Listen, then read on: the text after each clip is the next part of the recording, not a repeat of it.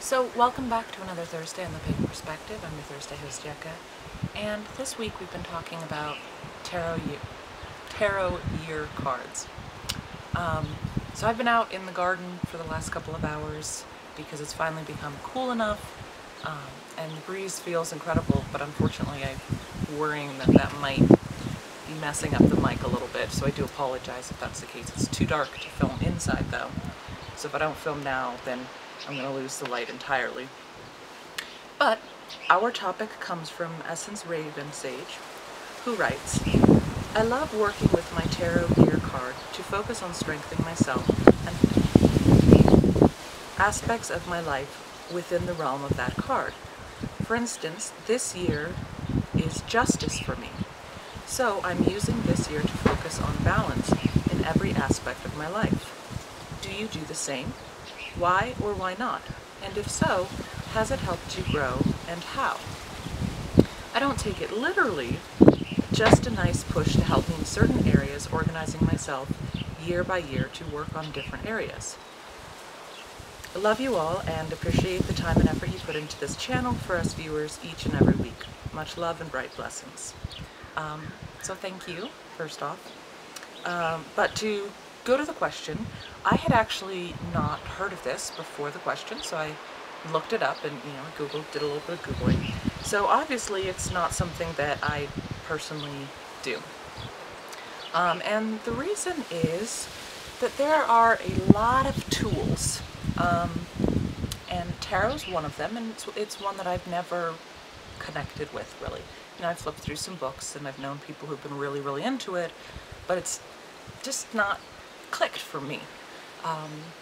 So, tools that have clicked have been things like meditation and grounding, visualization, shamanic journeying, doing some, being outside, working with the Wheel of the Year, things like that. Those are tools that have worked for me. One of the things that I think is really awesome, though, is how many different tools are out there and how many different frameworks people can use to help themselves with whatever their goal, whatever their practice or path is. So what you're describing here sounds really cool, and I've never focused on an entire year. For me, I follow more of the seasons and sort of themes throughout what each season is doing. Like spring of a time of planting, summer of growth, and harvest in the fall and rest in the winter, and that kind of cyclical.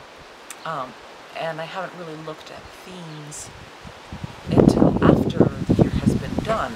So I think it's really interesting to think about the whole year in that broader perspective of the year. So I'm going to have to give this some more thought, and thank you for bringing this to our attention.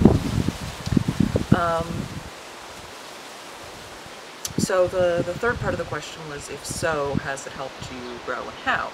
So obviously, because it's not something that I'd heard of before doing this topic, it's not something that I have used, but I'll be giving it thought, as I just mentioned. So yeah, I think that's what I have to offer this week, and thank you for your question and your very kind words. So we'd love to hear if any of you who are watching this have experience or use a similar type of tool. Let us know in the comments below, and see you next week.